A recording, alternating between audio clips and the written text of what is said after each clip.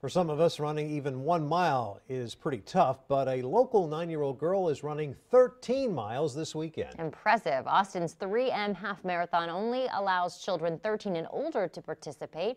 But as KXAN's Yoojin Cho reports, the organizers granted a rare exception so that Sailor Rulmyr can race. Kind of nervous, but I'm feeling good. It's official.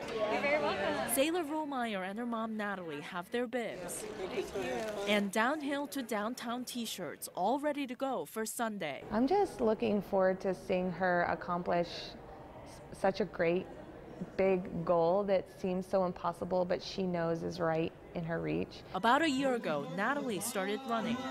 Her goal, to lose weight. My mom was running and she lost 60 pounds and I thought maybe I could run with her and that'd be fun. When she first started, she was only able to run about half a mile before she had to stop and breathe and whine.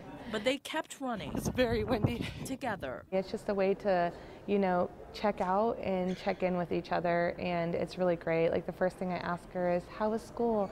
And we'll go class by class. Last year, Natalie ran 2 half marathons and Sailor. Several shorter races alongside her mom.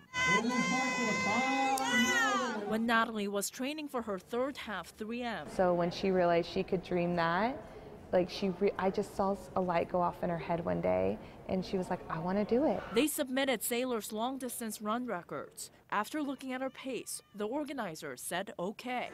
So Sunday, the mother-daughter duo will be running side by side toward the finish line. I'd probably be really excited, but tired. Yoojin Cho, KXAN News. Natalie Rulmyr told us that they also talked to Sailor's pediatrician before she started running longer distances. The doctor told them that they had to make sure that her calorie intake was higher, much higher than an adult's, so that all the running didn't stunt her growth or cause hormonal imbalances. Well, we found that there is very little research out there about the effects of children running in long-distance races like marathons. According to the American Academy of Pediatrics, research from 1990 shows there are risks like dehydration and heat-related disorders. But they did say as long as children enjoy it and they don't show any negative symptoms, there's no reason for them to stop. We also reached out to a sports medicine specialist with Texas Orthopedics. He told us that it's very important for children to train gradually and take breaks. He also recommends training with peers so that they don't push themselves too hard.